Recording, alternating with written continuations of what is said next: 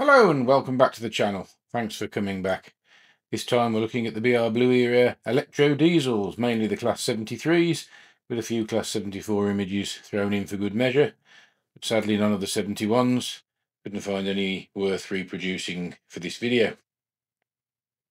I like the EDs as a brummie, didn't see many in Birmingham, but I did like going down the south to catch a few for haulage. I did actually miss a pair in Birmingham on the 21st of August 1982 when 73 108 and 134 worked as a pair on 1M87, the 1105 Portsmouth Harbour Manchester, as far as Birmingham, and actually went back to the south coast on 1092 to Portsmouth. I was 15 at the time, and the very previous day I was out cranking around Birmingham, but on that particular day I was on my way to Spain with my parents for a holiday. First day of my holiday, missed the biggest working ever to come into Birmingham. Never mind, eh? Years later, on the 19th of July 1998, whilst I was at cross country, we tried the same trick with 73 105 and 117.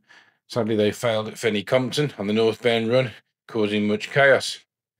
Although in 1997, on the 28th of January, 73 132 and 139 actually successfully worked from Red Hill to Birmingham New Street. So that's three different pairs that managed to make their way towards Birmingham. A typical mid-1980s haulage bash for those of us in the Midlands would be to head down south, spend a day on the 33s on the Pompey-Bristol circuit, into London to cover the London Bridge loco hauled commuters with hither green 33s if we were lucky, and then grab some food before heading to Waterloo to cover the 2252 Weymouth, which was knee-deep, take that as far as Woking for an electric unit back to central London, and then cover the night paper trains from Victoria or possibly London Bridge, hoping to catch one of the rare 730 JAs, which involves sharing the limited 4 compartments on an otherwise newspaper train in a disgustingly filthy BSK with drunks and tramps and all sorts, and then heading in the dark into deepest Kent, working out where to bail to get a up-commuter slam-door EMU back to London, and then possibly covering the morning Kenny Bell, the Kensington-Clapham shuttle, when that was 33s, and then spending the day perhaps between Victoria and Gatwick covering the 773 ones, getting some of those in the book. Many happy memories of a few times doing that. Anyway, hope you enjoy the video. Please like, share, subscribe. Also look out for the Class 33 video, which is the one coming next if you're a Southern Region Loco fan. Enjoy. On Britain's southern region, where electrification met tradition, one locomotive class stood out as a true hybrid, the British Rail Class 73 Electro-Diesel. Built to master both electric and diesel operation, these locomotives became the ultimate all-rounders of the third rail network.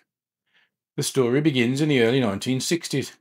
British Rail wanted a locomotive that could run on the southern region's 750-volt DC third rail, but also operate beyond it on unelectrified lines. The solution was ingenious, an electro-diesel locomotive capable of switching between electric power and a small onboard diesel engine.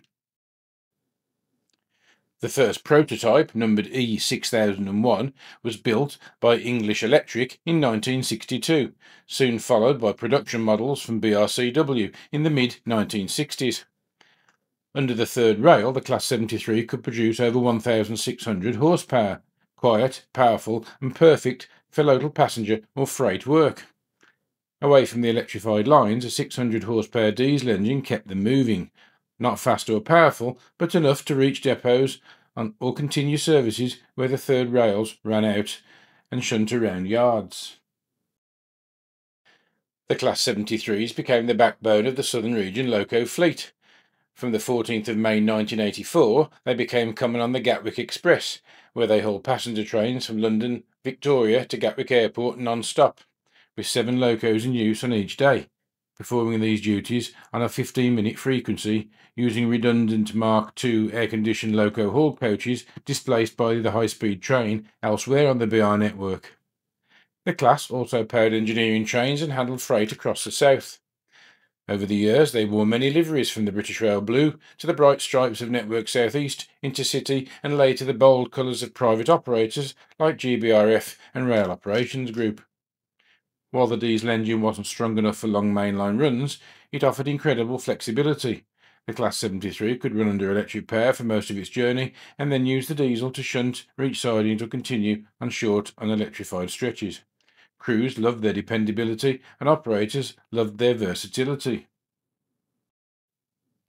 Having said they weren't suitable for mainline runs, as I referenced earlier in my narrative, sometimes these pairs did try to escape the southern region, and as evidenced in my notes there, they sometimes got as far as Birmingham. Sometimes, not always. Decades later, these locomotives are still earning their keep.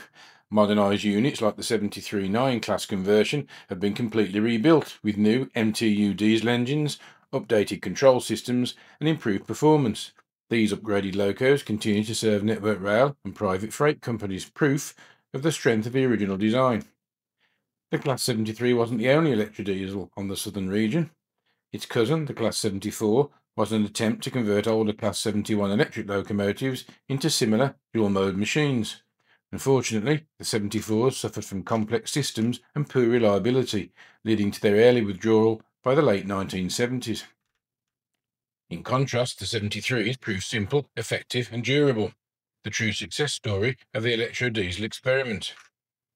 From express passenger trains to engineering duties and heritage railways, the Class 73 has done it all.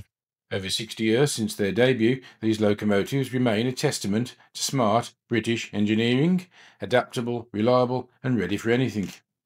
The Class 73, I think, can be described as a quiet icon of the Southern Rails. I hope you enjoy looking at these images. Please like, share, subscribe and come back next time. Thanks.